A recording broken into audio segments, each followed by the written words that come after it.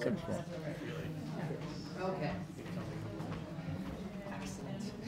Good evening, ladies and gentlemen. Say good evening. Good evening. It's mostly just because I know this is going to be a very verbal and interactive crowd this evening. I'm Laura Lee Everett, the Director of Artistic Services for Opera America, and I want to thank you. I stacked the panel with friends and everything. Thank you all for coming this evening. This is the second in our offering of professional development series, Making Connections, this year. And I feel like this is a topic that we've had an awful lot of people ask an awful lot of questions about. I won't bore you with telling you who our fabulous panel is other than to say that they're fabulous, and I feel like this is a really good group of folks for you to ask questions of. Feel free to be as interactive as you like whilst we go through this. And they will certainly be as interactive back. But I would like to thank Stephen Brody and Carolyn Baird, Andrew Lunsford, Eric Ensler, and Sarah Baird Knight for being here this evening and helping you talk about your internet presence. I'd like to welcome our streaming audience. Part of the reason you guys have the microphones is more for the stream than this room, so that this all gets picked up. Members are watching live. And able to enjoy this evening's seminar. They will also be able to watch it, and anyone you would like, and you can go back and watch it as many times as you want. Starting tomorrow, it'll be archived on our YouTube site. This is one of the many member benefits, is that all the professional development events are free for members. So if you're not already a member, for a mere $75, all this and more can be yours. Please feel free to ask me if you'd like more information about what the benefits are. And without further ado, I will hand it over to Sarah. Thank you all so much. Thank you. Thanks for coming. I think this is on. Yeah. So very quickly, we're just going to introduce ourselves. If I could get the nickel version from each of you for the audience on what brings you here today. Starting with Eric. Sure. Start with Eric, yeah. My name is Eric Ensler. I'm the president of a company called Capacity Interactive. We work with performing arts organizations, ballets, operas, theaters, performing arts centers, and we advise them on everything digital, from website redesign to social media strategy to how they use email, to using analytics to understand how people are interacting with their digital properties. I'm Andrew Lunsford. I'm a active tenor, operatic tenor. I'm also the largest one at the table, in case you didn't already notice that. I came from a background that was... What's that? Yeah, physically, yeah, that's right. I came from a non-opera background where I owned a company, and it was a granite countertop company. I had about 40 employees and on the way to grossing about $6 million in sales when the economy declined, and we lost that and everything else, and I found my way to singing, yay, which pays, you know, about the same as bankruptcy.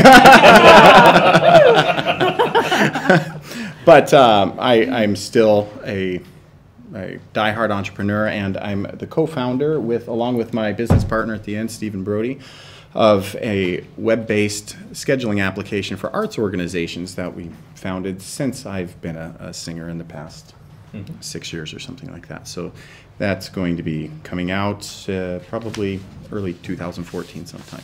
So that's me. Nice to meet you. Thanks, Andy. And I'm Anne Carolyn Baird. I'm also an active performer, working this year mostly at the Metropolitan Opera. And I had a blog starting in 2002 before blogging was an industry.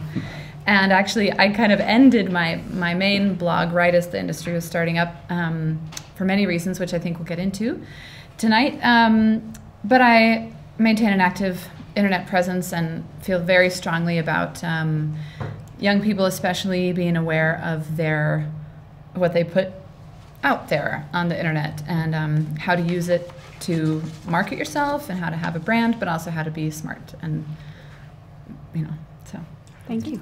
And Brody. And my name is Stephen Brody. Call me Brody. I'm the co-founder of that gentleman over there of Schedule Arts, and I've also been a freelance web designer and developer for 7 years. I'm also a active bass baritone as well. Thank you. And I'm Sarah Baird Knight. I'm a publicist with DOTDOTDOTMUSIC. We do publicity for new music ensembles, festivals, and artists. We work with David T. Little, a lot with Beth Morrison projects. We did PR for the Prototype Festival last year, and will again this year. 21C Liederabend etc. And before that, I was with Boozy and Hawks, where I represented John Adams and got to work with Nixon in China at the Med and Dr. Atomic and all that great stuff. So that's what brings me here. And I was a music teacher, actually. I'm a French hornist, and I sing and songwrite, but my voice is not opera big. And so I was a musician first, and then I got into publicity after being a music teacher for a few years. And so I love teaching people about PR and promotion, and I'm very happy that they invited me to be here today. So we'd love to get to know a little bit about you. By show of hands, could we see who here is a performing artist? Excellent. Okay, lots. And how about artistic administrator? Anybody here representing an institution? Or former? Anyone with that background? Anybody both? Because we wear more than one hat, right? Okay, excellent. Who am I missing? Am I missing any demographic that might be here? Composers. Composers, yes, of course. There, front row. There we go. How could I forget composers? Great. Okay, that's good. And some more polling here. So who here has a personal website? Aha. Who is active on Twitter? Facebook? Okay. Who of those who use Facebook, who uses it both professionally and personally? Okay, that's good to know. Any other questions that we want to ask? Okay, so here we go.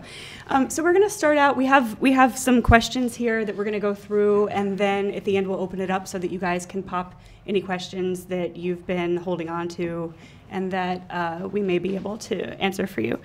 So we're starting out talking about identity, artistic identity, how we communicate it, mission statements. We were talking before, and Andy said that he noticed some artists recently who have mission statements on their website, which is a new thing. I haven't really seen much of that. Mm-hmm. So I'm going to turn it first to Eric to ask about that. Do you think that an individual artist needs a mission statement? And if so, what might that be like? If not, what might you recommend instead? I think if you have a mission statement, I'm not saying you need one or you don't, but I think it's not something you necessarily probably put publicly. If you're looking for, the mission statement can be broad for many things too, like what you're interested artistically, or, in my world, which is marketing. So when you're thinking about how you're positioning yourself to the larger world, it may be worth something, spending the time to think about that and make a plan for yourself. But I wouldn't be as transparent as to make it a public mission statement, because I think that could be off-putting. I think, what works in social media, even for the institutions that my company represents, is people are on social media because they want to have like a human connection. Either something that's really funny or really emotional or really powerful. That's what connects the people on social, and often it's very visual. What we see for our clients is we encourage every single post to do something visually. And you also want to make it about, not so much always about you. So when you're thinking about how you're going to position yourself socially, whether you have a mission statement or not, I think that's up to you. I don't necessarily know the answer. And to our performers here, how do you communicate your artistic identity? I mean, I would recommend that this is something that you communicate through your bio, but what do you guys think about this? We were kind of talking about it before the panel started. We don't necessarily individually have mission statements, but we have, as everyone knows about rebranding or about branding yourself. And in today's image-driven market, you have to know who you are. You have to know what your brand is, what you're bringing to the table, what makes you special. Mm-hmm. And so the words vision statement are in here, and I think I know when I'm getting ready to do a new photo shoot or create a new website, I just start collecting adjectives of things I want people to get when they see me or are interacting with any of my materials. So that's not so much a mission statement, but it's definitely trying to make a clear picture of who I am in the eyes of people who see me through my media. Absolutely. Yeah, and kind of to expand a little bit on that, you know, when we talk about branding, I'm actually going through this right now. I've spent the last year or so transitioning from a bass baritone to a baritone and kind of being in this Zwischenspach area. And for a performer, you know, a vision statement per se encompasses not just what you have in social media and what you have on your website and such like that, but it's really coming down to understanding who you are as a performer. What are the types of repertoire that you do? How do you want to present that to, you know, the companies that are going to hire you and such like that? So it starts from a base of understanding what you're trying to accomplish as a performer to begin with, and then using the tools like your website and such to actually present yourself in a light in which they can see that. So for instance, you know, if I want to play some villains and such, I want to be able to put out imagery through social media and through my website that are going to play to that, rather than trying to do it with a bunch of really super bright colors and such like that, which I can get into the design aspects more of it later. But you know, I think that when it comes to a vision statement, it's about encompassing all of that together, not just necessarily one or two pieces. Yeah, absolutely. I couldn't have said it better. And then adding to that a little bit of a, you know, publicist advice. I would say that, you know, in your bio, you want to communicate who you are, what you care about, what you're good at, you know, what makes you special, as Anne Carolyn said. And then as you progress, you want to be able to use other people's words to say that about you. So, you know, when you first start out, your bio is all in your own words, or maybe you've hired somebody to write it for you. But then over time, you want to pull those quotes from press that reinforce that point of who you are and what makes you special and what you're good at. And over time, that's how you build your PR reputation, that you get other people to say about you what you are trying to say about yourself, if that makes sense. Yeah. Regarding the mission statement / identity question, I totally agree with what Eric was saying. I wouldn't knock somebody for trying to do that. Obviously, they're out there trying to create some sort of branding, some sort of action, clarity, whatever it is. But the point of a mission statement is really it's an internal thing that's really meant to add focus to what you are doing. It's usually used in business, and it's to help, you know, say who you are, what you're doing, what you're about, and those are things that you want to define for yourself on a personal level. And I think it would be important to keep those two things separate. I don't think there's anything wrong with doing that for yourself. In fact, it's probably a good exercise, but I would keep them separate. Yeah, and that translates to the next thing we want to talk about, which is websites. Andy mentioned before that he's noticed that the first and sometimes only place that organizations go to find talent is the web, and it's absolutely true. We never use any kind of physical materials. I mean, we're almost a completely digital company. There are still brochures, obviously, marketing stuff, but when it comes to, you know, you meet someone at a party and you want to know more about them, or you meet someone at a performance and they say that they're a performer and you want to know about their career, the first thing you do is Google them, right? And so you have to have a website. For some people, that's daunting. You may not think that there's enough about you to have a full website, and for that there's about.me, which is like a one-page, basically. It's like a one-page website. But anyway, so let's talk about websites, what we need, what we recommend for them. I'm just going to toss it out to everybody, and we can even like start at the end and come down the line. What needs to be on a website? What you need, the very basic level, as far as a performer is concerned, is pretty much just the base materials that you would send in for an audition.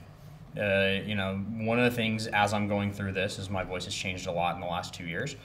Basically, the website that I'm developing for myself right now has nothing more than a couple really good photos, headshots.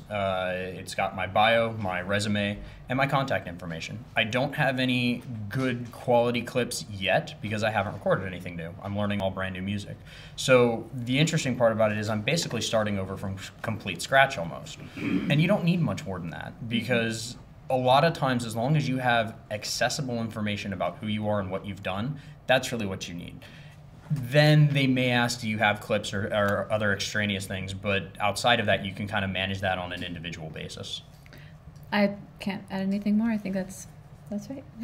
For the basic, when, you know, if just starting out. And some finer points. So biographies, usually there's short bio, medium bio, long bio. Short bio is less than 200 words. It's good even to have a mini bio, which is less than 50 words. So a mini at 50, a short around 200. Medium is like 350, 400, and then long is 600 or more. As your career goes on, you can say more, but what I found is the longer someone's career goes on, the shorter their bio can be. Right? Also, a bio does not need to start at birth and then go chronologically. There was a Twitter discussion a couple years ago that was really funny, where somebody was complaining about a bio where it was like, you know, prodigy this and prodigy that. And we said, yeah, born at a very young age. You know, it was like the opening line of the bio. You know, start with who you are. Don't start with when you started piano lessons. Just a little tip. And about the photos, I don't know if you guys have encountered this, but for print media, so for if they're going to put your photos in a brochure, for example, or a program, or if Time Out New York wants to run your photo, it has to be high res. It has to be at least 1 megabyte, preferably 2, and that means it also needs to be 200 or 300 DPI or higher, or else it is completely useless in print, no matter how gorgeous it is. 300 is the minimum base recommendation. Yeah, 300 is better, yeah. So I usually say if it's not 2 megs and if it's not 300 DPI, it is not high res. Now also know this too, most of the professional photographers you go to, when you ask them to get your headshots, generally some of them will just email them to you now or FTP them, but if you ask them specifically for high res ones, they'll provide you with those specifications. So they'll know full ahead of time that for print, that's what you're gonna need. Yeah. Regarding websites and the materials that we just talked about, I totally agree. First, just to start, you got to have headshots, bio, resume. I mean, you should have some form of media clip as long as it doesn't make you look bad and give off a bad first impression. And you have to get permission from the composer and if there's a publisher and all that. Right. So do your due diligence. But you know, it goes with headshots. Don't provide glamour shots or Polaroids or something like that. You know, there's a lot of websites out there for singers, and there's a lot of really bad websites out there for singers. And would you walk into an audition wearing, you know, clothes that have holes in them, or you know, cutoffs, or your hair like a crazy person? Yeah, obviously that's not the first impression you want to give off in an audition. And nowadays, as we mentioned earlier, this is the first place they're going. You're going to get Googled before you know it. They're not even going to hear your voice before they see your photos. So make sure that if you're going to put these things up on the internet that never goes away, then make sure that it's good stuff. Excellent. Brody, can you talk a little bit about web design and, you know, all from like do-it-yourself easy to absolutely. hiring a designer, some different options for folks? Yeah, hiring a designer, it's always a very interesting question. When should you hire a designer? When you can afford one. And by that, I mean the websites that I normally do custom are anywhere between $3,000 to $10,000. Not cheap, which happens to also be one of the reasons why I got into this. And I kid you not. Literally, 7 years ago, I was a broke college student, not too far away from what we are now as performers. But, you know, I was a broke college student. I didn't have the money to pay for a really good website. And especially back then, I mean, it was only 6-7 years ago, the technology available to create your own website was just basically non-existent. It just didn't happen. So I either had to build it myself or pay somebody an exorbitant amount of money. So that's what got me into this to begin with. Nowadays, though, we're really, really lucky. There are tons of different sites. Specifically, the ones to look at right now are Weebly.com, Wix.com, Squarespace. Those are 3 that are really great. They're cheap. They're able to get you something up online rather quickly. Could you repeat those again? Yeah, absolutely. It's Wix, Wix.com. Weebly, Weebly.com, and Squarespace. For example, I'm not a web designer. I'm an amateur in that area up here. I made my husband a from-scratch website. He's also a singer in a week from the time I started to the time it was live, and it has video clips and lots of pictures and everything, and it was just really fun. Yeah. Oh, So, yeah. Which platform did you use? I used Wix.com. Wix, okay. MattBurns.com. Yeah. Shameless plug here. Now, Squarespace, and then About Me, like I mentioned earlier, is like a one-pager. It's just about.me, and you can create a one-page website, so that you don't have to have extra navigation and fill out more pages of information. Exactly. Another option. Yeah. No, absolutely. And I guess to plug myself a little bit, hopefully by the end of this year, I'm actually rolling out another subscription style service that's building sites specifically for singers. And to get to the nitty gritty and the difference of kind of what I'm doing versus what the other sites do, because it'll give you an idea for what you need, is in particular, one of the things you're going to start finding is that mobile compatibility is going to be huge. It's already starting to be, to the point where I have a number of friends of mine, both in Europe and here, who are singing at the mid to high levels, who are getting their auditions by literally having people stand there with their cell phone in their hand on the side of the street and listening to the clip. I'll tell you the stat. It's by 2014, by the end of next year, visits on a mobile site will overtake visits on a desktop. So all of the work we do for our clients, we now do what we call mobile first. So if you're designing a website, it should be designed first for mobile devices, and then secondarily for desktops and tablets, because the desktop's going to become a relic. Exactly, and actually that's what I'm working on building right now, is a completely mobile first solution. Also something that's a little bit easier, because as performers, some of the hard things that you're going to run into when building these sites at the moment are putting your resume online in a nice table format that actually looks good is really hard. Yes. Getting that onto a mobile device, it's basically unreadable in its desktop form. So I'm actually working on building a system that will allow it to be completely set in those regards. Now, the nice part about what the sites like Wix and Squarespace and such like that are is they have mobile elements to them, but some are better than others. Squarespace, in my opinion, is probably the best one available at the moment because it's built with mobile first in mind. But mobile is going to be something that you're really going to need to take a look at very, very quickly, especially when it comes to your media. Your media is going to be a big thing. Once you start having your audio and video clips in particular, the very first thing I'm going to have to tell you is stay away from Flash on every regard. How many people in here happen to have an iPhone? Yeah. Okay. If you had a Flash website or you had a Flash media player, none of you could see it on your phones. Yeah. You wouldn't be able to access it.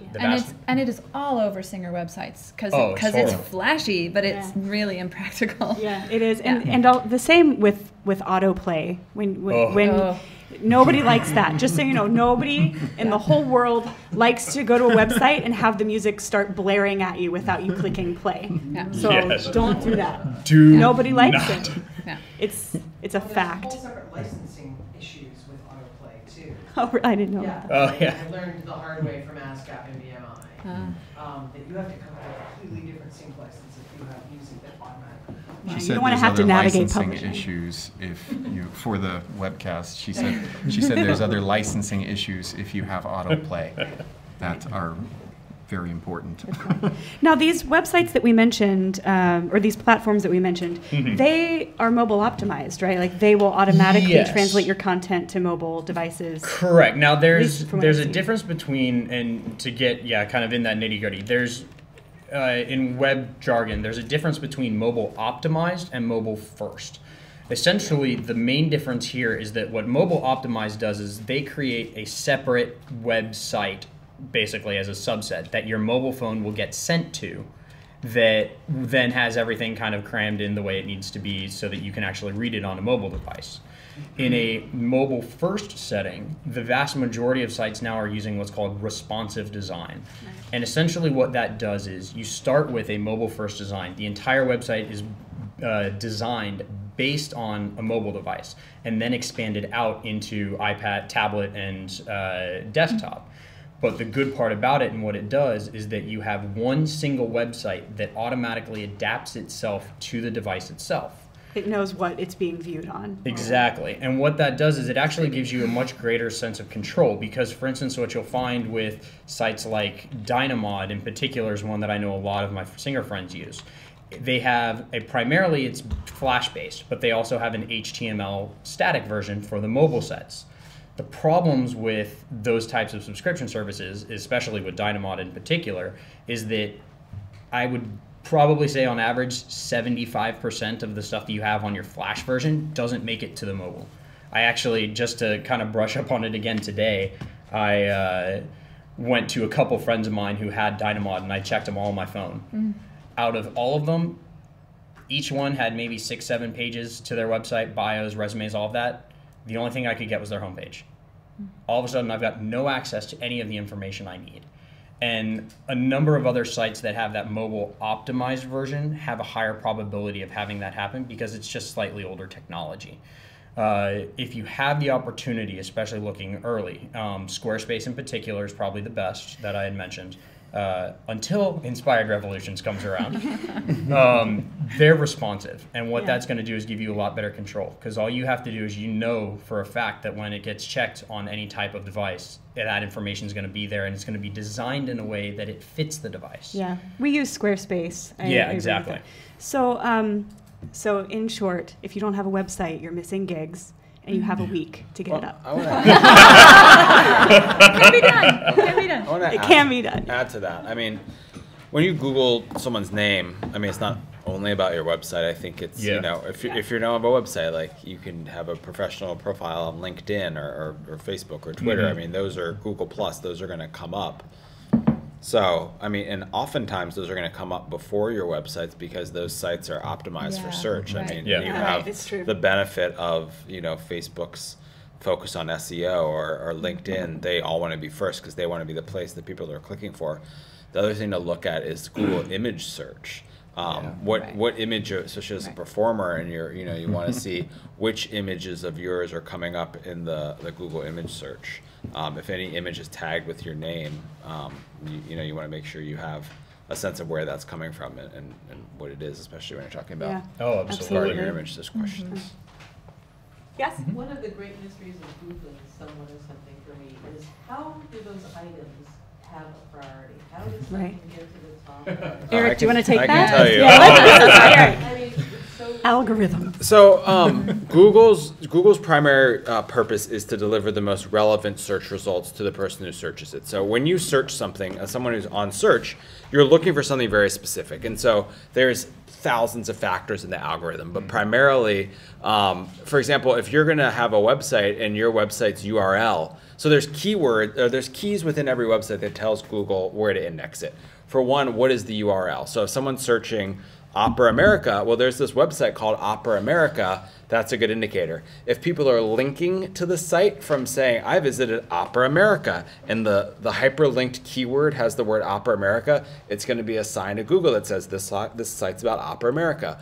Also, the names of the page titles, the H1 tags, or so the title tags of the page. The National Opera Center is, at Opera America. That's the H1 tag. Or the words on the page are all about opera. So if you're looking at your personal website and you want Google to, think about your sort of keywords. What keywords do you want to associate with your site? Perhaps your voice type, where you've performed, what your name is. So if you can optimize your site around those keywords based on those things I mentioned, that's going to push you further up the search rankings. Yeah. And the more people go to your website, the higher it goes up. The more people link to your website, as you were saying, the higher it goes up. Popularity boosts it. Yeah, the linking from reputable sources is what's going to boost you the highest, because a singer's website is not going to get a lot of web traffic. So ideally, if you can get say you sang at a major opera house or the Seattle Opera, if they can link to your site from their website and you can link back, so Google looks for that reciprocal linking. That is going to boost your SEO ranking. Yeah. Great question. Yes? Just a question, if this comes up later, just ignore me. Okay, we will. The question of, is the website the first look these days, or is Facebook the first look these days? It really depends. And what do you do about I have where you are and where you put more of yourself?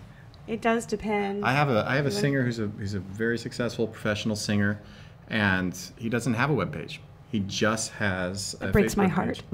Yeah. He's doing extremely well without it. But I mean, it's all of his media is right there on Facebook.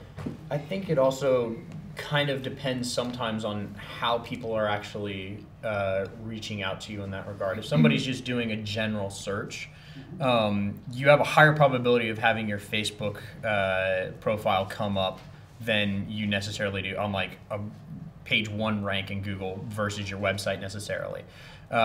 But, for instance, if you're actually having it in a situation where somebody has contacted you directly, most of the time, in my experience, they're going to ask for what your website is. They're not going to ask for your Facebook profile. Right. But a general search may come up with Facebook. Networking-wise, if you meet someone at a party, they're probably going to go to Facebook. You right? can claim, but like, you know, if it's just in general that someone heard about you, they're going to Google you, and really whatever site comes up first and looks the most promising to them is what they're going to click on. Like this, you know, this looks like the most rich with information. I'm going to click here. We're going to segue into social media because we only have about 10-15 more minutes, which is crazy. That was quick. But yeah, let's dig in. So I know a lot. I think there were 2 people that were on Twitter. So let's talk just briefly about what happens on Twitter in our world that is useful.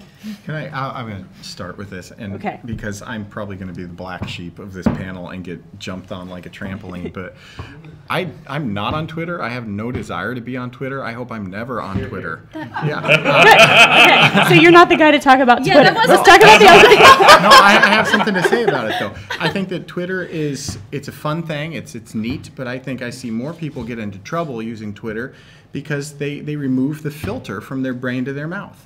You know, I mean, it's too fast, it's too instant. Is there anything, I mean, if you're using it as a professional tool, is there anything you're saying right now that is so important that it couldn't be said on Facebook or in some other thing where you've had a chance to actually think about what you're saying and what you're putting out into the everlasting ether? Well, yeah, every tool has its you know, like special powers and its pitfalls. Okay,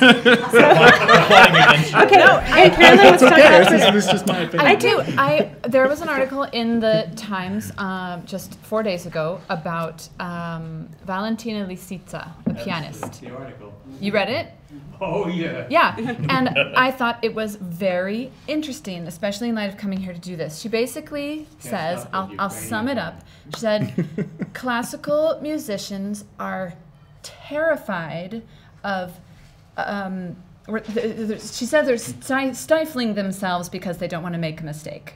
Okay. And now I was raised by a Southern woman. I know about decorum and propriety and all that, what is important. And so I'm very aware of always, you know, trying to think carefully when I put things out there. Filter. But to filter, yes, but I also think, you know, she says, you know, look at pop music and at other performing arts, there's no bad publicity, right? So if you get out there and you say something rather controversial, you know, as it could not, it's not necessarily a bad thing. I didn't really expect that I would say that tonight, but I just think Twitter is dangerous, but also really exciting. I'm going to jump in for a second, if you don't mind, to talk about Twitter. So I have gotten stories for at least 3 of my clients via conversations that came up on Twitter. Journalists are on Twitter, artistic administrators are on Twitter. It's a huge place where journalists hang out all day long because they deal in headlines. And a headline is less than 140 characters, and you can link to it. So Twitter is a place where composers and artists, artistic administrators, publicists, journalists are all hanging out. There's a very lively classical community on Twitter. It's like a water cooler. They're talking all day long. They're sharing stories. They're swapping links. They're arguing about different musicological matters that just really tire me sometimes. But it's very active and it's lively. Now, it may not be your thing, and if it's not your thing, we never advise our clients to get on a social media outlet or platform that they are not comfortable dealing in. It'll just make them look awkward and cranky. Is that how I look? Did I look awkward and cranky? I think I did, actually. But I actually am really curious as to your point on this, too. Well, I mean, similar to what Sarah was saying, I mean, the difference between, you know, is it gonna that you can't say it on Facebook, you can on Twitter, and you brought this point home. You're speaking to a different community. Facebook is really speaking to it is a real professional communication tool. People within certain industries, because you can tag or hashtag on Twitter, so you can have you sort of gate that conversation within certain professional realms. And I mean, it is for journalists, it really is. That's why you got stories out of it. So as opposed to Facebook, which is more of a gated community, because for people to see your content on Facebook, they have to already have liked you. So, I think they serve different purposes. Yeah, and for Twitter, appreciate that. For Twitter, it's true. Yeah, it's a quick medium, and you can spout off and you can say something. But the thing, it goes back to your artistic identity, who you are as a performer. Now, Nico Muley would not function on Twitter well if he were to bridle himself. That is not his brand. He is mouthy and he's inappropriate and he says offensive things. But that's who he is as an artist. And so he can do that on Twitter. And like bad PR, well, it's not bad PR for him because that's absolutely who he is. Look at Miley Cyrus. However, if that's not your identity as an artist, then you have to make sure that you don't behave that way publicly. I mean, it's the same with any kind of public behavior, that you're communicating who you are, and you have to make sure that you're willing to accept the consequences of whatever you say and do, and do you want it to impact the way you be aware of the impact, and is that impact your intention? Always, in any platform. Yes. Could you just take 10 seconds? I read it a million times in the New York Times, but I still don't know how it works. What's hashtag? Okay. Go ahead. Sure. A hashtag is certain social media, like Twitter or Instagram has it. Okay. So it allows, it's a search device that narrows down a topic. So if I was going to be talking about opera, I would put hashtag opera, or for, my world is hashtag arts marketing or hashtag digital marketing. So if someone, you get both your identifier and the hashtag. It's a narrowing tool for the search. Sorry? Yeah.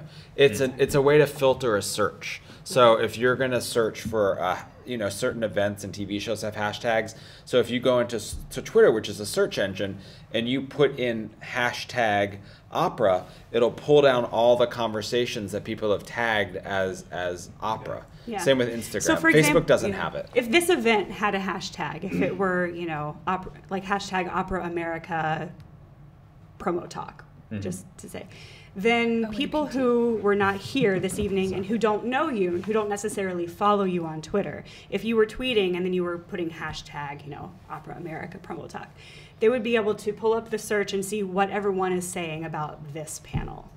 Does that make sense? Functioning on Twitter can consist of looking and seeing things, not necessarily saying things. That's right. Both. Yeah. It's both. Think of it in this regard. When you search for something in Google, essentially what you're using are keywords that you're trying to use in order to find articles on a certain subject. Yeah.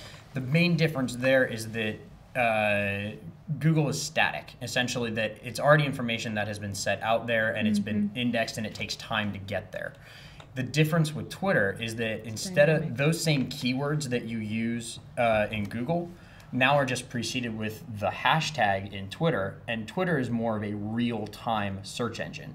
So what you find is that when you enter in those hashtags, aka those keywords, like you would in Google, you're going to get real-time statements, the same way you would get the page ranks or the list of links that you would find in Google. And you could do it on a desktop. You don't have to have a... Oh, absolutely. Okay. Yeah, Instagram you can't. Instagram is only for that maybe. Yeah. Instagram is only for... it's meant for a phone. I'm sorry? Yeah, mobile. It's only for mobile. Yeah. Let's go back. We'll open it up to the Q&A in just a little bit, but let's go back to address some of the things that we had talked about before, and let's consolidate some of these questions that we come up with. Let's each go down and talk about some excellent uses of social media that we have seen, some really, really effective things that we've seen, and then we'll talk about some really ineffective things after that. So can we just go down the line? Start with Eric? Effective social media. Who follows George Takei? Oh, yeah. So George has over 4 million followers, and George primarily just posts things that are fun, funny, interesting. So the majority of his, and they'll get like 40,000 likes, 10,000 comments. Facebook, right? This is him on Facebook. Yeah. So, so George's ability, this is my example of effective use of social media. He has these 4 million people that follow him because he's got this amazing point of view. And then recently, he's been working on this musical about the Japanese internment camps called Allegiance. And now he has 4 million people that he has permission to speak to. Yeah. So my example of good social media is, I took this yoga class once, and the yoga teacher said, she told me afterwards that a good yoga class is giving people 70% of what they want and 30% of what they need, or as a teacher, what I want. So if you think of your social media like that, 70% should be like giving people this fun, engaging, emotional stuff. So you earn the ability to use that other 30% for what you want to do, which perhaps if you're an artist, you want to promote yourself, you want to promote your gig, or you want to talk about something that you did. But so that's mine.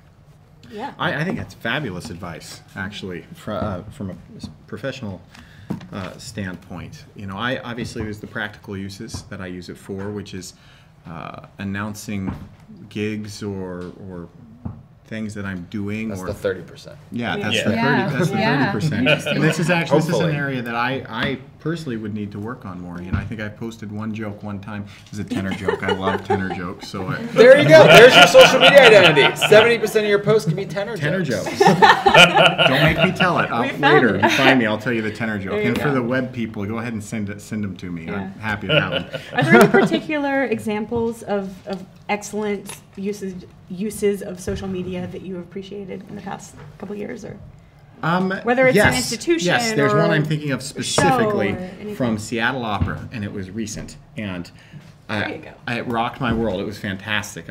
Some people are going to absolutely hate this, but I loved it. They recently did a whole synopsis of Carmen as a Facebook conversation. And it is one of the most fantastic things. right. Have you seen I think this? so, yeah. You can see the nods in the Yeah. audience, the people who've seen it. It's amazing. If you haven't seen it, run out and see it after this at hashtag Seattle Opera Carmen conversations.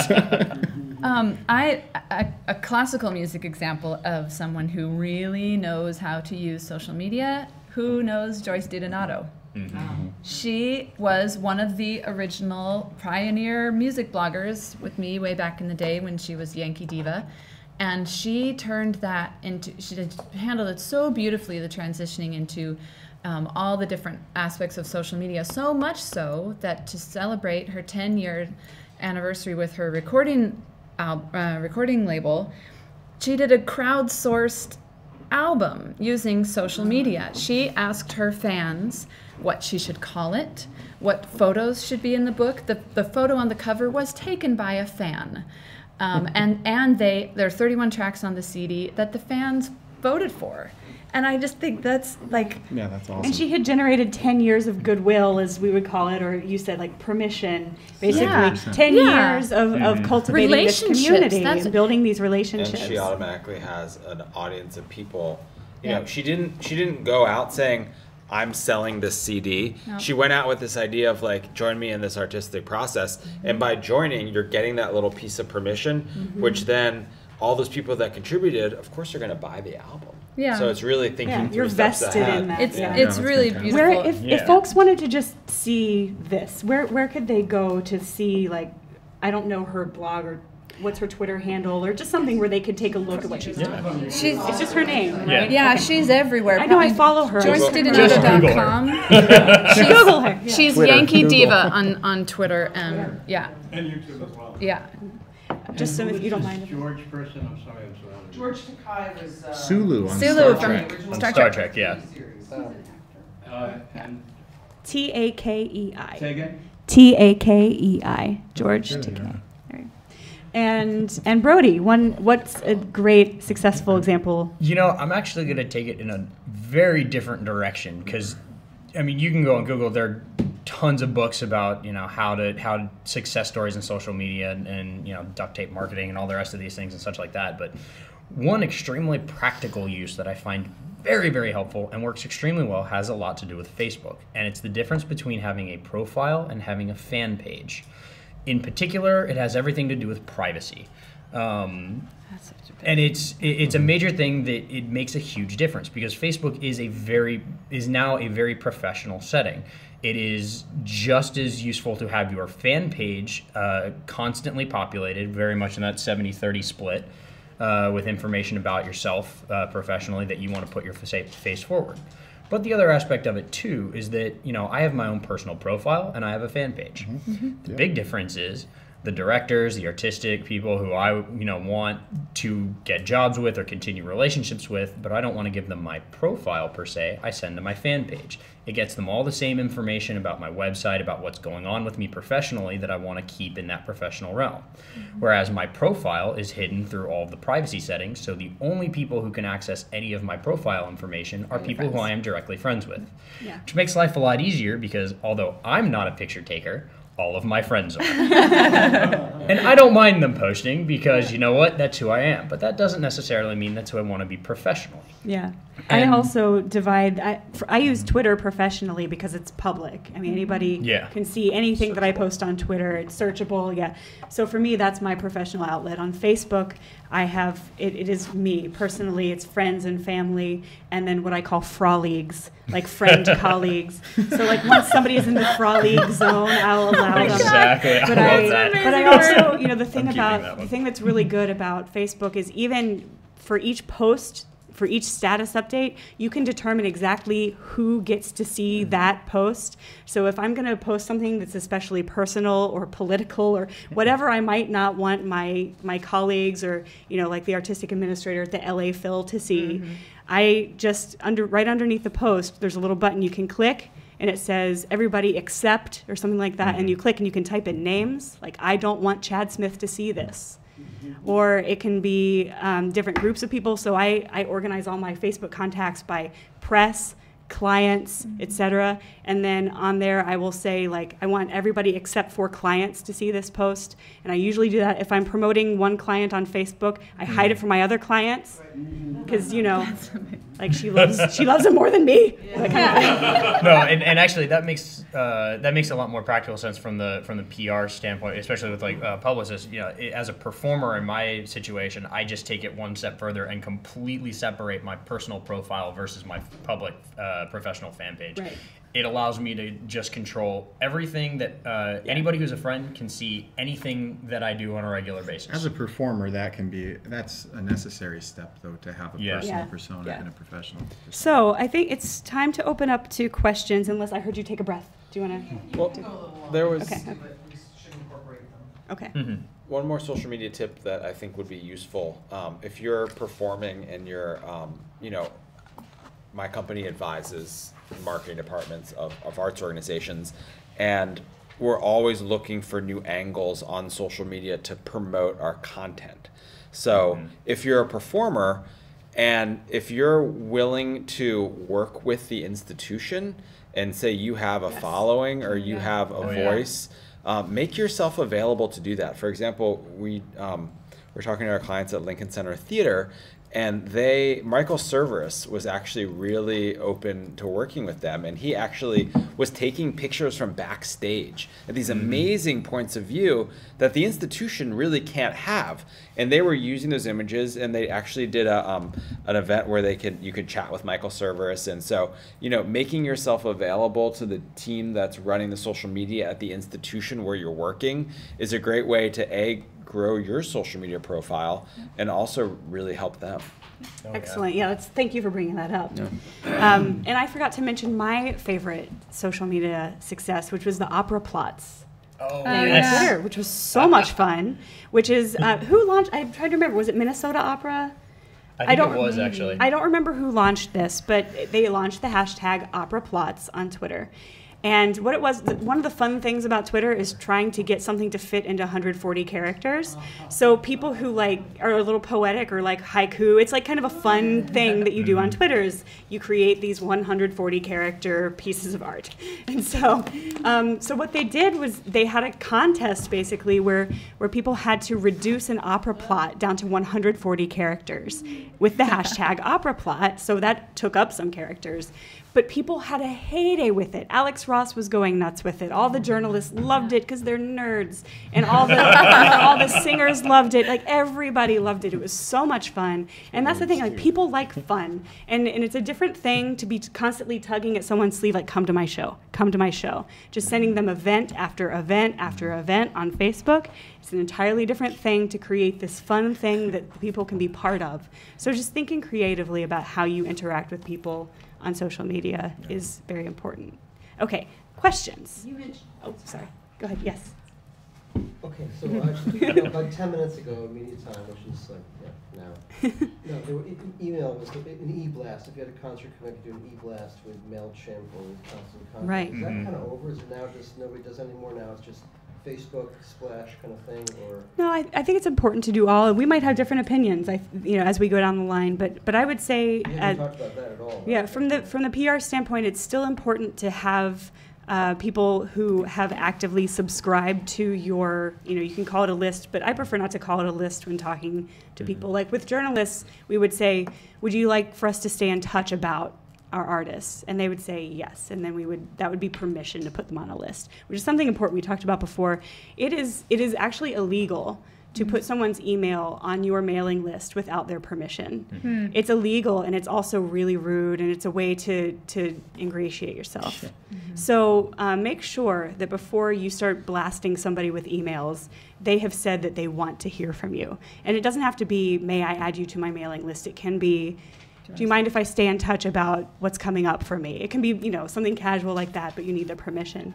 And we also talked about the importance of using, there's Constant Contact, there's eye contact, there's MailChimp, all these different platforms that you can use. You can use just regular email, but make sure that you put everybody in the BCC field, because it is also a big faux pas to send out an email to lots of people where everybody gets to see who else was on that email. Because And some people, emails are private. yeah, emails are private. It's private. Emails are private. We didn't talk at all about privacy tonight. But I think that's a whole other another aspect. discussion. But that's another Yeah. thing for Laura Lee next year. So all of the above. All of the above. Yes. You mentioned a few minutes ago, you talked about the effective things of social media. I would love to hear the ineffective things. You didn't get to that okay. part. Things Okay. You've seen that were like, oh, the horror stories of what to avoid. Definitely. Yeah. Like your hit list of. I'll start because I kind of said it already. For me, I think because people know that I'm a publicist and they think like, oh, like she knows, she'll like talk to people about things. I get invited to like so many events every day from people that I have never met before, and I don't know them, and they don't know me, and they've never taken the time to ask me, who I am or have a conversation with me, and they just start spamming me, inviting me to events, and I think that's a big ineffective thing that I see. It's so common on social media, and it's easy on Facebook to just like click people's names and like invite them to an event, but think about what it's like on the receiving end. If you haven't generated that goodwill, if you haven't cultivated a relationship with somebody, if you haven't gotten permission, as you call it. I mean, I say you want to ask yourself two things before you send any communication, especially for email. Is it anticipated, meaning did the person sign up for it? Is it relevant? Do they care at all about it? Is it in? Is it personal? If it's a show, do they live in New York and is this show in San Francisco? Right. Why are you inviting them to it? Anticipated, relevant, and personal. Those are the three things for what we call permission marketing. Excellent, So you're not going to have that permission if it's not. And even calling it an e-blast, that drives me crazy because blasting is the opposite of Nobody wants to be anticipated, blasted. relevant, and personal. It's a targeted email for people who care about you. And the same thing goes on social media. Social media, bad social media is about me. Me. Look at me. Look at this great job I got. Look how awesome I am. Look at all these things I was cast, and look at how great my video is. Right. It needs to be about someone else, and very, very occasionally it can be about you. So That's why Joyce was so good at it. Yeah. Because she just made it about the people who are reading. Yeah, that's right. She's amazing. Yeah. No one cares about you. Yeah. If you put out like thing after thing every day, even if it's not about you, if you overwhelm me with content, I will hate you, and it will have the opposite effect from what you want. I will not look at what you're posting, and I will stop looking at everything you do, and not because it's punitive. It's just consequence of spamming me. And frankly, the social media networks are smart. Facebook, every time any one of us opens any Facebook account, there's 1,500 stories, could be first, second, third, fourth, fifth. So Facebook ranks what they think is the most relevant to you. So if you're putting out content that no one's liking, commenting, or sharing, no one's going to see your content, because Facebook wants to deliver the most relevant information to the people who care about it. So if you're putting out there content that's only about promoting you and no one's engaging with it, liking, commenting, or sharing, then it's going to go, no one's going to see it. So you can put it out there many times or not at all. Or not at all, yeah. That's Oh, a good yeah. point. Well, I was just going to say, I think that the number one mistake that people make with social media, well, two, oversharing. We all know what does that mean? I guess maybe we should say, what does oversharing mean? It means if I am using my professional Twitter feed, I should not talk to you about my temper tantrums with my 3-year-old. You know, like that's oversharing. Henry, yes, we all. Henry needs his own Twitter account and everything, but I have a precocious 3-year-old. But you know, it's keep it relevant, keep it focused. And also just being unprofessional, which I think we don't have any 20-year-olds here, I don't think, but I think like teenagers and younger people really have a tendency to forget about the boundaries that should exist in the professional world, even in something like social media, which is very casual. Twitter is very casual. If they learned them, there's a whole generation coming up that's different. You know, it's instant gratification. It's I can do this, I can do that. But it's also that's a whole other That's conversation, another one, but the idea of personal and professional being separate is more of an aging idea. I think so. Yeah. Yeah. So that's, And Brody, terrible social media. I think pretty much everybody's nailed it on the head so far as what not to do. Yeah. You know, I'm trying to think of like the worst things. You know, I spent a lot of time reading feeds like Hacker News and such like that, and I think some of the hardest things that you can end up doing is putting something out there, you know, speaking well before you think, and end up having to redact a lot. I think that at the end of the day, like if you start, you know, trying to tout off something and you know, the hard part about, I think, just the web in general, what you find in forums and all the rest of this is you have this extra wall between you where you kind of start to feel a little more invincible, especially with stuff like Twitter. That's kind of what Andy was alluding to earlier in that regard, is that you can find yourself at a point where you're just starting to throw things out there because you can, and it's not really going to affect you per se. But when it comes back to bite you, all of a sudden, when you have to redact something, that becomes far worse than putting out the original problem. What you'll find with a lot of businesses in particular, if, you know, for instance, take a look at what went on with Chick-fil-A and their comments about gay rights and all the rest of that. The problems weren't entirely based on the original comments themselves. It was how they handled the comments and how they handled the reactions to the comments that screwed them. And you're sitting back going, you know, and it can happen to us in those regards. I know a lot of friends of mine who post backstage photos and stuff like that on Facebook. Make sure you have permission to do that. Yeah. Oh, yeah. And sometimes those companies come back and say, you know, what are you doing? And then you start deleting these things. Well, all of a sudden people have seen them and they've started commenting, especially on Facebook. And then depending on the picture or comments or other things like that, all of a sudden that blows up more often. So I think that's kind of the hard part is obviously not doing all the bad things to begin with, but then figuring out once you've actually done something wrong, that's what really blows up, is how you handle the reaction afterwards. Get advice before you respond, okay, so it's 8. If anybody needs to leave, please feel free, because the session can be officially over. If you'd like to stay and you have another question, we're happy to answer it, right? Yeah, absolutely. Yes. And Carolyn, you mentioned in passing about blogging and then not blogging. Yeah. And as an artist who likes to write and is thinking about it, you know, composer, and looks at a lot of other composers and creative blogs, what are your thoughts? And whoever else on the panel would like. You know, it's so fun. I'm glad you asked, because I just thought, we didn't really get to talk about blogging, and I think Twitter and things are kind of starting to move into the fore, but blogging I think will always have a place, because a lot of us creative people, we also are writers in addition to the other things that we do. For me personally, the main reason I stopped, I wrote the concert to kind of most started it for my family to chronicle the beginnings of my career. And I kept it up for about 6 years, and until two things happened. My career reached a point where I could no longer be as frank about the difficulties of my career, rehearsal things that weren't very great, or didn't want to expose my tender underbelly of having a hard time, and that sort of thing. And also I fell in love and started a family, and so it just became less important. But recently I have found that I miss it. I miss that outlet for writing. And so a few months ago, I started another blog, ostensibly together with my husband, who's also a singer, called Mom and Popra. But now I'm dealing with the whole, figuring out what is that? What is that brand? How does it fit into my, is it a mommy blog? Is it a music blog? That assumes that you have a child and you're going to be mentioning that child. Yeah, and I don't. So then it's appropriate to do so because you've set that expectation. That's true. Exactly. That's true. Actually, thank you for saying that. I guess I've been worried just how it all fits into the picture of what I'm doing. So I got a really good one you should look at. Okay.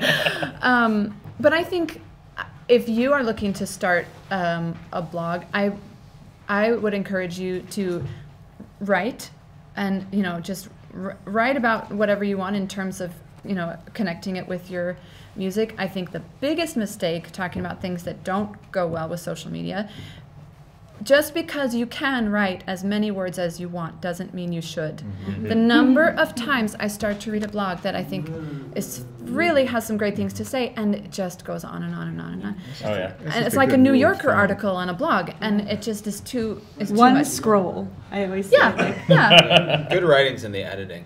There's to your point, like Copy Blogger is a great resource for that. And they talk about Copy Blogger is a website.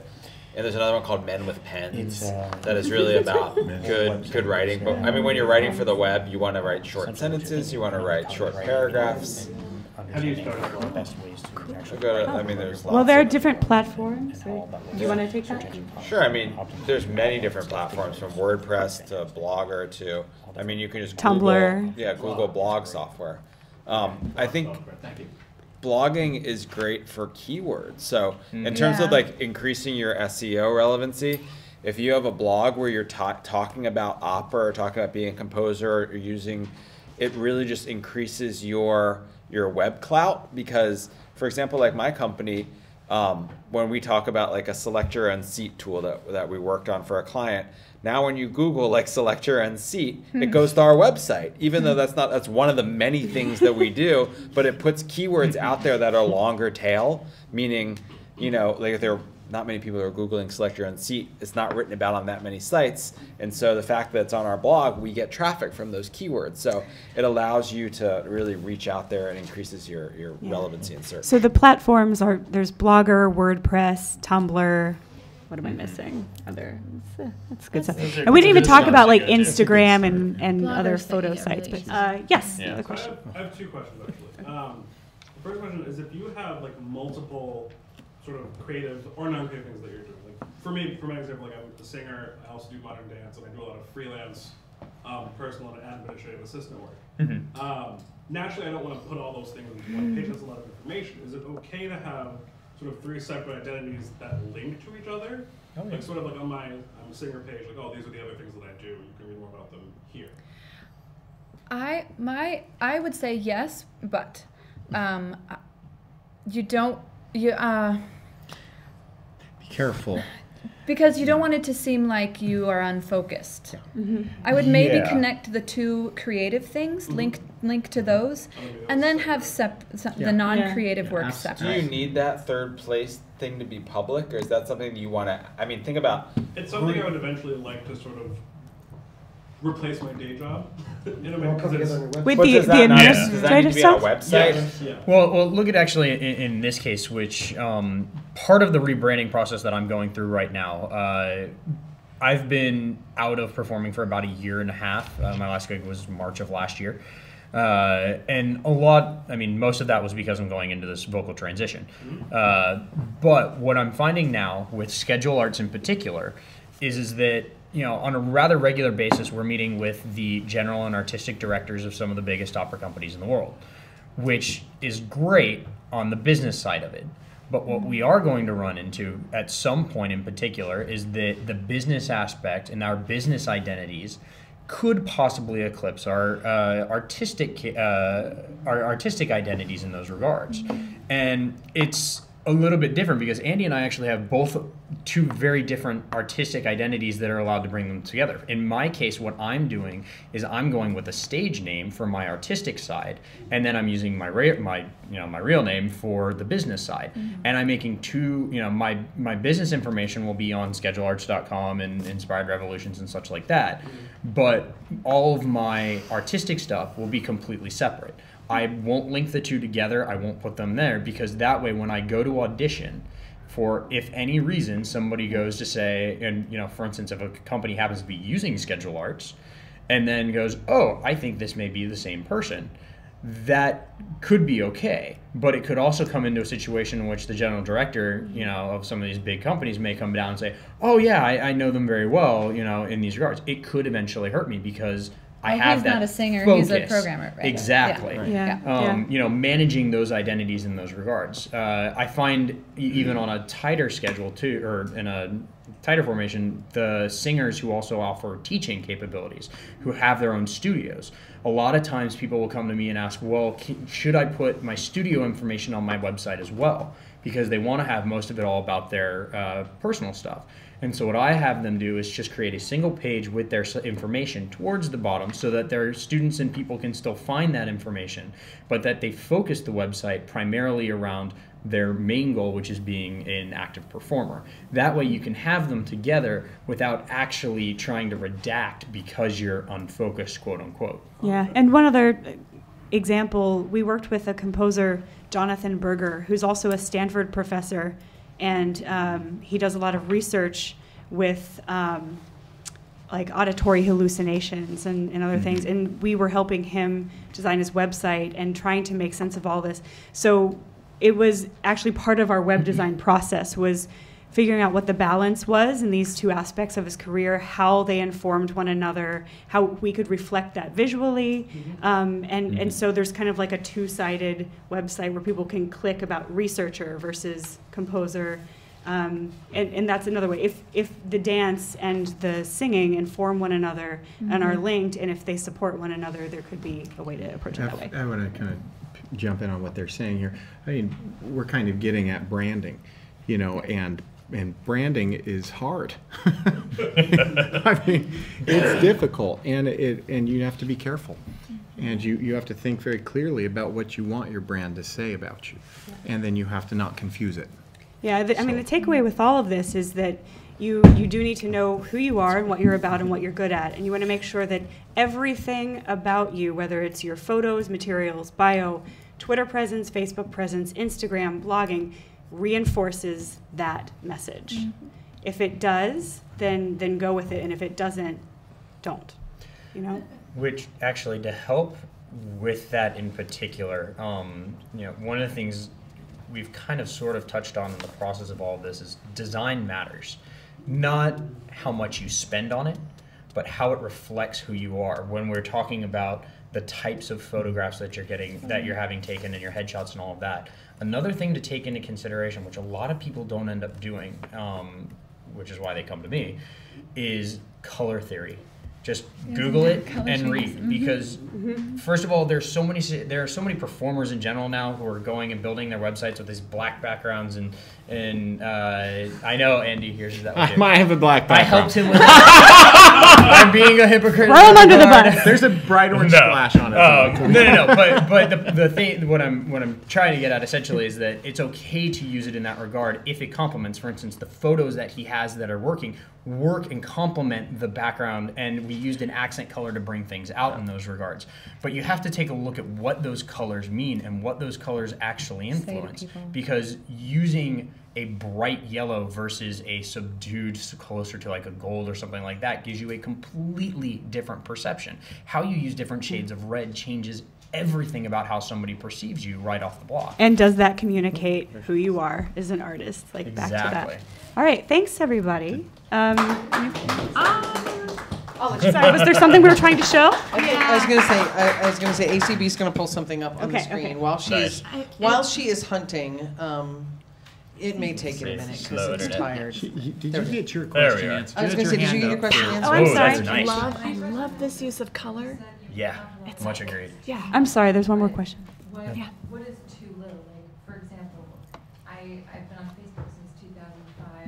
It's a long history there, but I feel a little silly having a fan page because most of that's my good friends and family.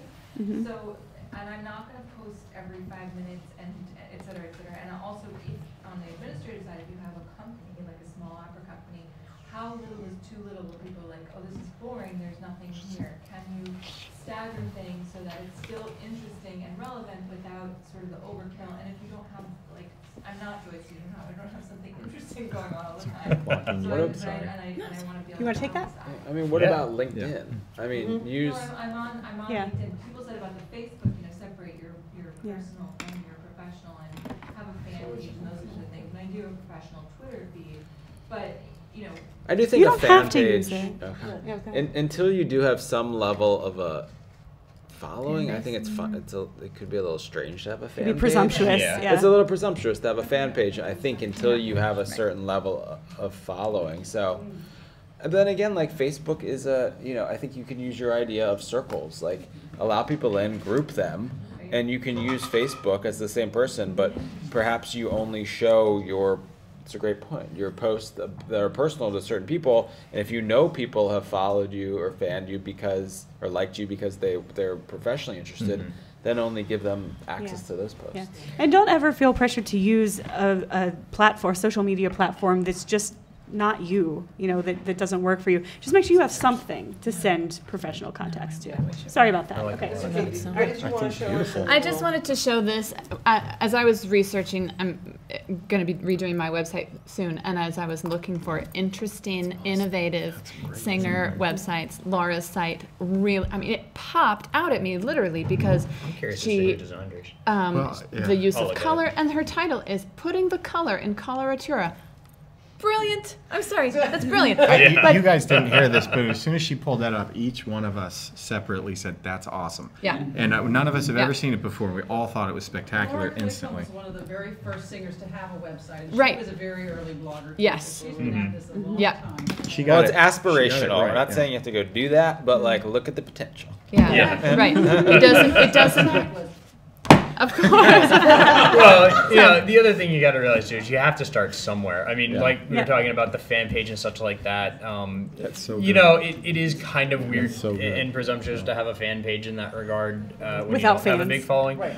But you got to start somewhere. You got to get to 20 before you can get to 50, and you just got to kind of go there. And it depends on where you are in your career. A lot of it has to do with how you're driving people to it. For instance, in order to really kind of start gathering that following, it's not just about posting content. It's about how you're bringing people to it. So, as I mentioned with the way that I'm kind of handling it is that anytime I meet like a certain director or conductor or, somebody in a company that I want to be able to communicate with professionally, not only do I give them my website information, but I'll give them the Facebook profile or the fan page that they can then kind of keep up to date if they so choose. And you can start directing them in that regard because it's going to take you some time to build that audience. And as far as posting is concerned, one of the things that I found in particular with blogging, and I'm sure that Eric will hopefully agree with me in this regard, is it's more about consistency.